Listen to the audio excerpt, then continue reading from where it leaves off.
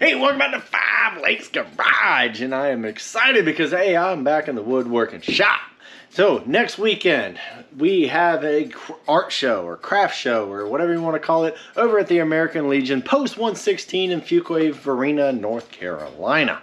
So, what we're going to do over there is actually have a table. I'm going to have half of it. It's going to be doing my woodworking stuff, and the other half is going to be Reese doing all her jewelry and crocheting and all that type of stuff, and we're going to see what sells. I don't know. We're going to find out. So if you've been following along the last little bit, I've been acquiring some toolage, and I'm loving it. I got vacuum systems, I got drill presses, table saws, routers, planers, and not to mention the big beastie of a 20-inch bandsaw. Still got to put wire into that thing to get it to work properly.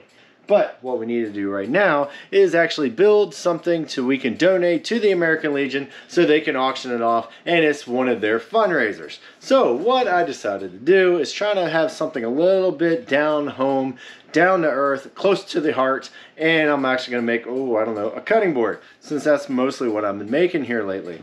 Now, I really wanted to make it out of wood that it was harvested from the American Legion. I have a couple of options. Now, I do have some scrap stuff over here, which I can actually use. Now, this is just some regular white oak, and this was actually milled down about 1.5 years ago, and the moisture level is still a little bit high. It was kind of left out in the rain. Not cool. So, kind of was thinking.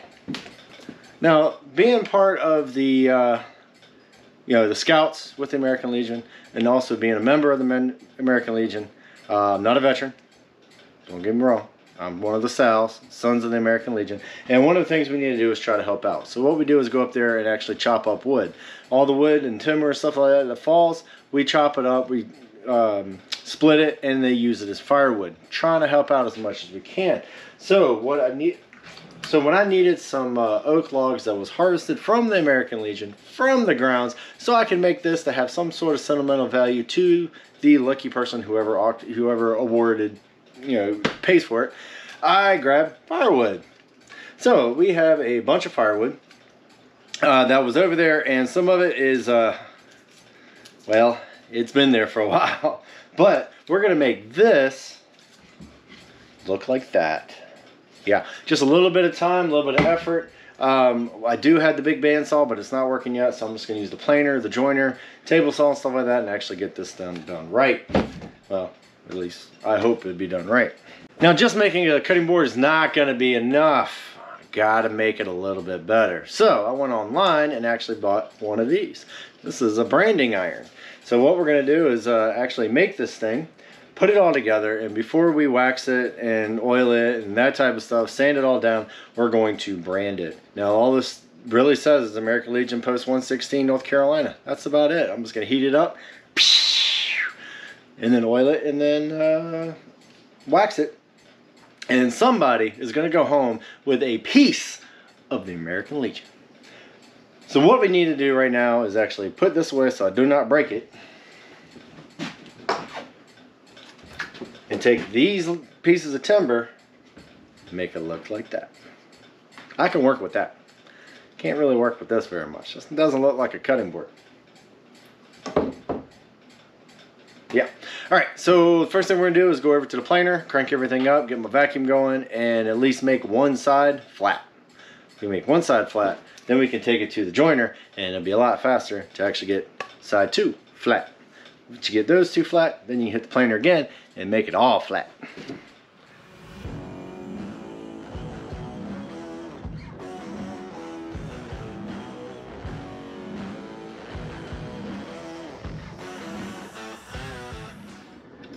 Alright, that didn't take that long. I did destroy my blades, but that's okay. I'm sure you're going to comment down below on, hey, you're an idiot, you just ruined your blades. But those are old set, I just got to flip them over and we're good to go for brand new stuff. Now, a lot of the stuff came out pretty good. Some of it's short, some of it's long, some of it's thick, some of it's short. We'll get it all the same size. And some of them, like this one might be a little too far gone. As you can tell, it's a little bit, it's getting a little soft. This side is okay, this side not so much. Maybe we'll make some pins out of that one or something, I don't know. But yeah, we got some good ones here. That one actually looks pretty darn good. It's got a couple cracking in there, but we can actually plane those out. This was the first one that I did, and it works out. It looks fantastic. I do like that some of the wood is darker, some of it's lighter. It came from different trees. Like I said, I just grabbed some firewood that's in there. But I'm thinking that should be plenty for one good sized cutting board. Yeah. But yeah, as you can see, some of it's short, some of it's long. I do have a little bit of bug holes in there. I can fill those in. Not a big deal. Yeah. All right, welcome back into the shop. It has been a few days, so I kind of milled these down the other day and checked the moisture level. Way too high. So what I actually did was actually go inside. Don't tell my wife Steph that I borrowed the oven. Because yeah, put these in the oven and put it about 220, 230. Kind of got it up there, left it in there for an hour, turned it off, just let it slowly cool down. I did that twice, and now I'm down to 7.5%. So that's sort of acceptable. Kind of wish it was a little bit lower, but I'm running out of time. And hopefully this thing does not warp too bad once somebody actually buys the darn thing. But I did make it out of firewood. Anyway, so what we got to do now is actually cut off some of the parts that we can't use, try to figure out exactly what we can use, and put that together and see how big this thing is going to be. Then we got to glue it and set it. And then once all that's done, tomorrow I get to come back and plane it down, make sure it's all level, and then start putting some glue and some powder in there to actually fill in some of the bug holes or chips, tips, whatever. You need to fill them up because it needs to be flat. So let's get our handy dandy slide to work.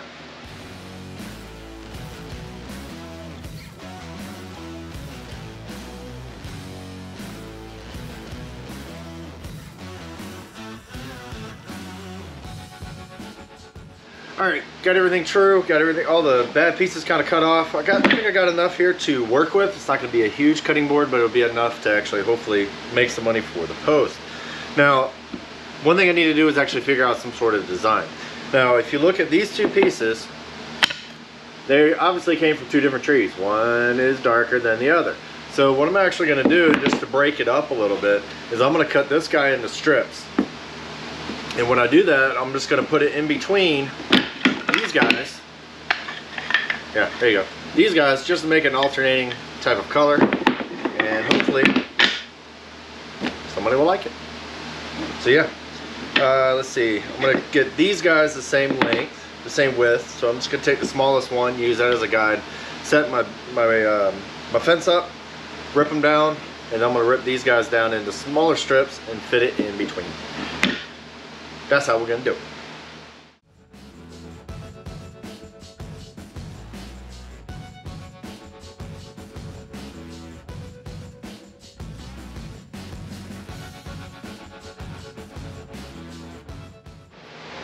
Alright, so this is basically what it's going to look like. It'll be a lot darker once I actually get all of the oils and stuff in there. But it is made out of oak. I'm not a big fan of oak, I have to say. But it has some deep down feelings if you are a member of the American Legion. So anyway, everything is cut, everything is ready to go. Now we just have to glue it together. And just picture this guy being burned right there. Or maybe I'll do in the corner. Maybe I'll do a short and see what you guys think. We'll see. Alright, let's get this guy glued up and prepped. Because once it starts to set in and glued, we got nothing else to do. I got other things to do.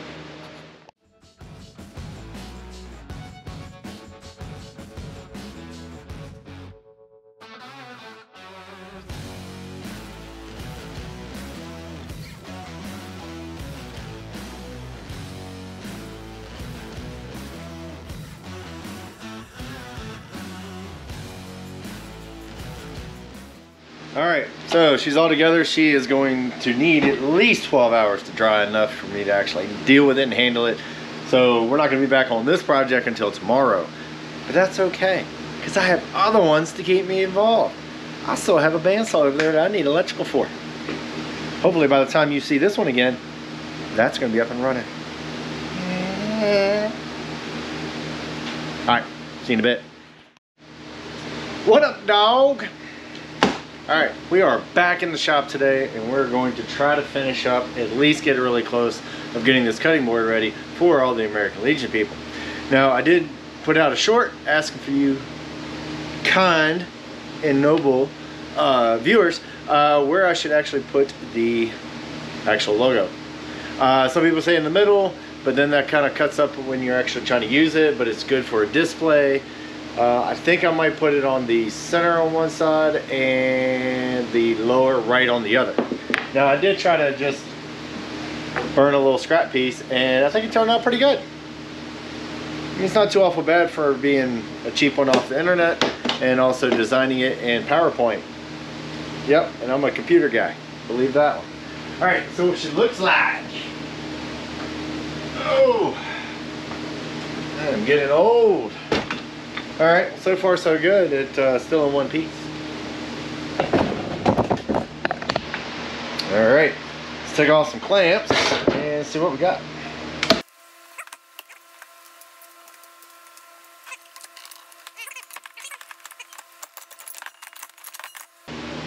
There you go, that should work. Nice and flattish. Alright, let's clean up the space. We can start planing this thing. We got to get some of the bumps off, or else it gets kind of cattywampus. You know, it's got all the glue. Well, let's get that glue off. First, let me put my tools away. Alright, so we got to get the glue off, and what I'm going to use is actually just a little chisel. Just don't go too hard, because then you actually make a groove, and that means you have to sand it out, or plane it out, or join it out, or something. You just got to get it out. But let's get all this glue nasty stuff off so we can actually put it in the planer.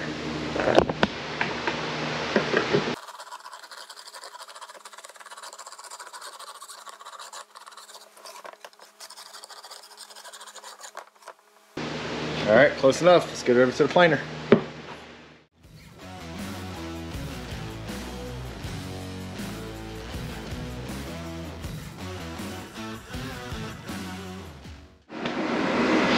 Alright, stuck it through the planer. Everything is looking beautiful.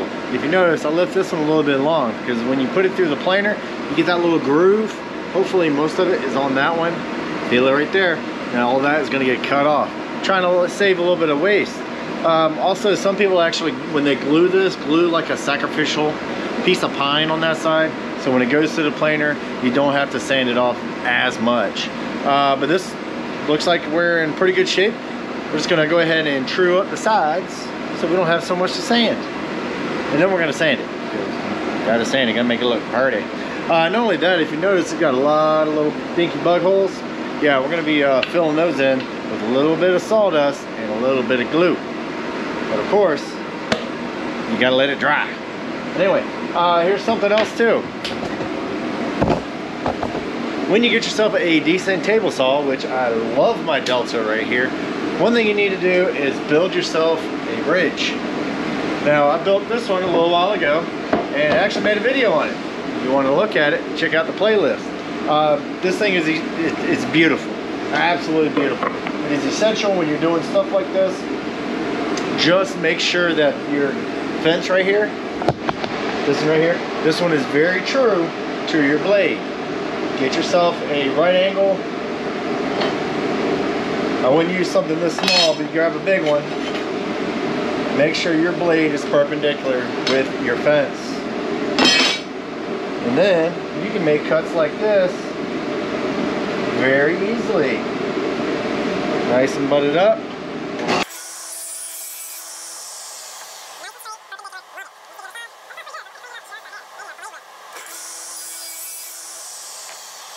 And yes, before you go ahead and well, actually go ahead and comment, that's fine. Yes, I know I should be wearing some safety goggles. Goes far away. But anyway, so now let's fill these holes up so we can actually sand it. You know what? I'm gonna actually router it first. I'm gonna router it first, and then I'm gonna fill the holes, and then we're gonna sand it, and then we're gonna spray it with some water, and then we're gonna do the whole process over again, and hopefully it's gonna be beautiful by the time we're done. Not too bad for a bunch of firewood.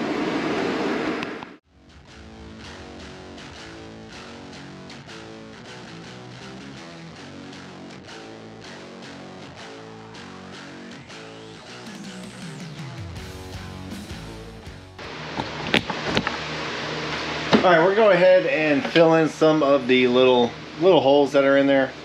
You're going to get it. Like I said, it's firewood. A couple little tips though that I have learned along the way, because as you know, I am still learning. Have yourself a different board or a different table, a different platform or whatever about what you're actually doing. Now this one right here is just a piece of plywood, but this is my sanding plywood, so that it doesn't have any contaminants, it doesn't have the oil, it doesn't have the wax, it doesn't have anything on it, and definitely does not have any glue on it, so it's nice and flat. I can actually do my sanding. Not only that, it's plywood. I have some small screws I drill in there to keep the board from flying everywhere. There's some other stuff, there's some clamps, but I use screws. Excuse me. And also when you're actually taking it through the planer, you can build yourself a little tray, and as you can tell, this one has a bunch of garbage on it because this one I actually use for oiling and waxing. All right, we'll grab some sawdust and some glue. All right, so what I have here is just sawdust. All I really do is go take my belt sander, this guy here, because it has a bag in it, it's full of stuff, but I take the belt sander, hit it. That means I have sawdust from that particular grain. Eventually, I'm gonna have little bottles of every grain. A little bit of walnut, some red oak, some white oak, whatever wood I'm using. I want to have a small little thing of sawdust because you don't use a lot of it, but you create a lot. So what we're gonna do is fill these holes up. Check it out. All right, I'm gonna take my glue. I'm gonna put some in my hand. Don't need a lot because you don't have a lot of holes. But then I'm gonna grab some sawdust and fill it in. All right, the reason why I use sawdust, it's kind of like I said before, when you go and they try to make a aircraft carrier out of ice. Well, ice itself is not strong.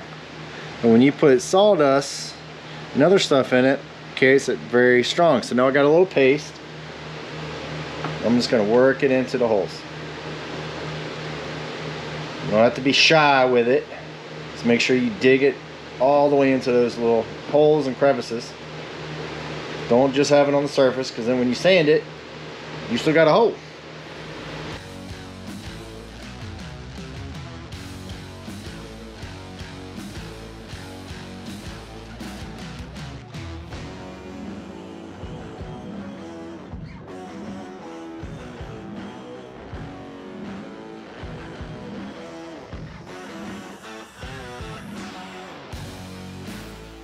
All right, all my holes are filled with a little bit of glue and a little bit of sawdust. Now we're gonna let this thing dry for a few hours, and that should be enough to actually get it down to where I can actually sand it. If I try to sand it right now, some of it might actually pull out. It's not dry yet. It's gonna contract a little bit. And not only that, you're gonna gum up your sanding paper. So we're just gonna let this sit over to the side and dry. And then when you come back, we're gonna be sanding and getting dust everywhere. What up, dog? We're back. All right, so yeah, that looks like garbage, right? It's pretty dry. It's been quite a few hours, but we want to get this side to look like that side. So all of the holes were actually filled up. It actually sanded off pretty decently. Still got a lot more sanding to do. So I'm gonna go ahead and hit this guy on this side. Then do the edges, and then we're gonna splash it with some water. All right, here's a tech tip for you. If you're still using one of these, well, yeah, I've had this thing forever, like 20 some odd years. Go ahead and throw it out. I don't believe I'm gonna be ever using that thing again, because I got this guy. This is a orbiter sander. You don't have to worry about grains. You don't have to worry about anything. This thing is awesome. And the thing actually, the bag actually catches a lot of the dust. Not all of it, but a lot of it. That's why I got the fans going. But anyway, let's get this guy sanded. Ready to go.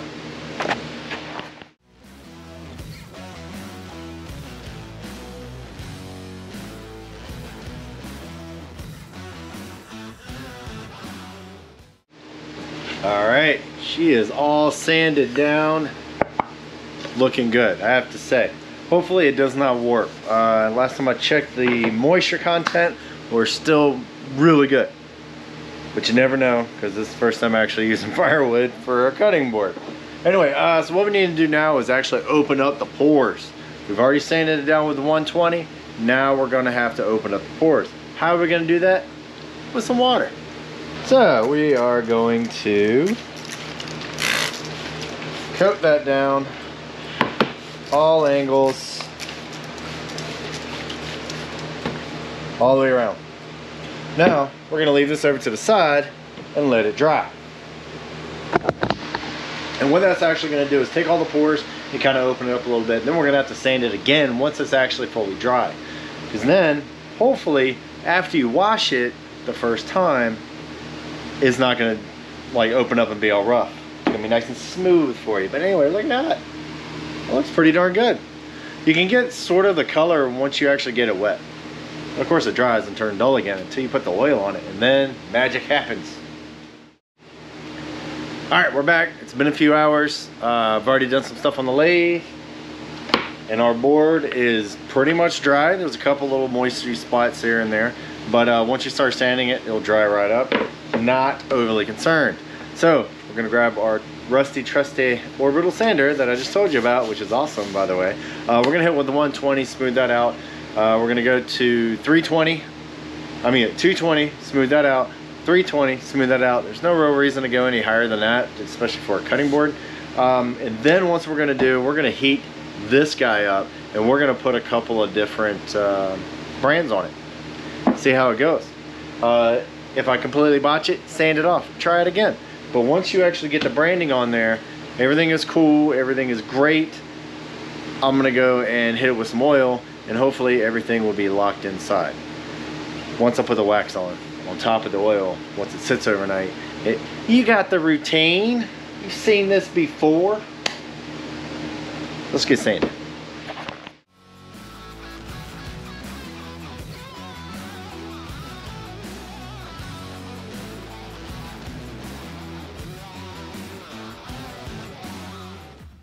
All right, everything is sanded down. It is ready to go.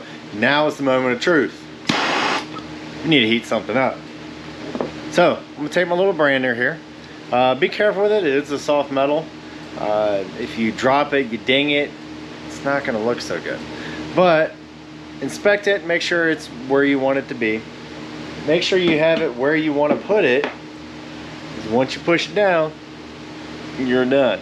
Anyway, I was gonna put it right down here in the lower right hand corner first. And then if I like it how that goes, I'm gonna turn it over and I'm gonna put it right dead center, in case they want to put it on the wall or something like that. Ooh, I'm getting nervous. See how it goes.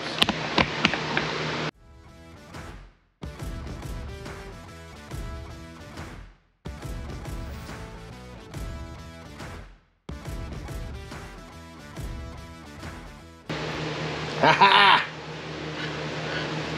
Look at that.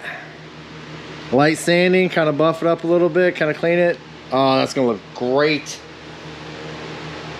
You know what? I might just keep it in that corner. I kind of like it. Nice. All right. One thing I did read, let your iron cool down naturally. Don't throw it in water. Don't throw it in all the other stuff. I like the way that turned out.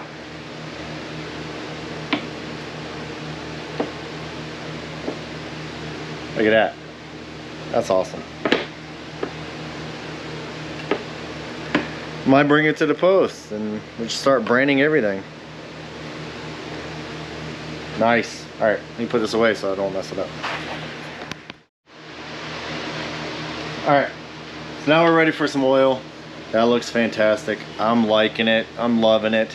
So now we're gonna put some oil on this thing. Now, one thing, like I said before, change out your board.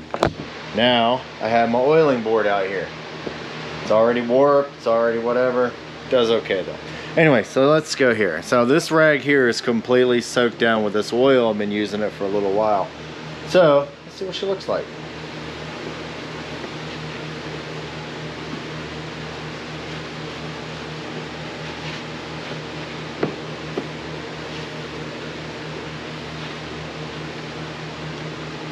Wow.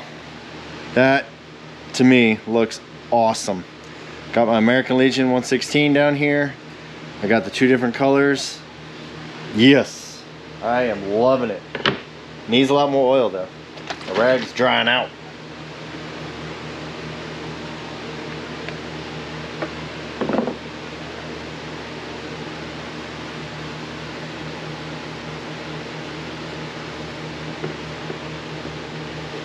You know what, this is the best part I love about doing this is when you have something like this and you just go whoosh. I feel like I'm doing infomercials.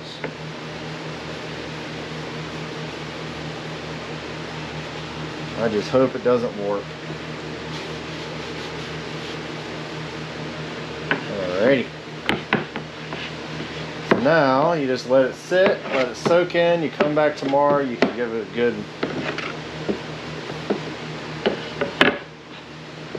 good waxing. And then you're ready to go. That is awesome. But I gotta fix my hands. That's nasty. Alright, so what do you think about that? Think that somebody might pay a couple bucks for that? I hope so. Hopefully it goes to like hundreds and thousands of dollars. Because then that'll help out the post. So anyway, I'm gonna see you tomorrow. I got other things to take care of. Then maybe I'll get some sleep. Maybe. Alright, we're back up in here and it is time to put some wax on this thing. Now the main reason why you want to put wax on there is actually seal it up. Kind of sort of what I said before, is that you don't want to have any holes in this thing, because any holes, bacteria and food and stuff like that, stuff that you're cutting, is actually going to get in there. What I like to use is some beeswax. This is for cutting boards. I have a special rag that I use just for beeswax. You don't need a lot, but you need enough. So get yourself in the rag. You're going to take your board here and just rub it in. You're almost like you're polishing it, really. Okay. You're going to see how beautiful this is actually going to turn out.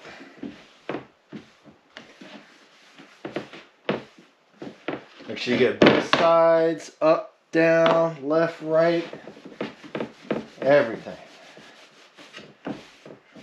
Alrighty.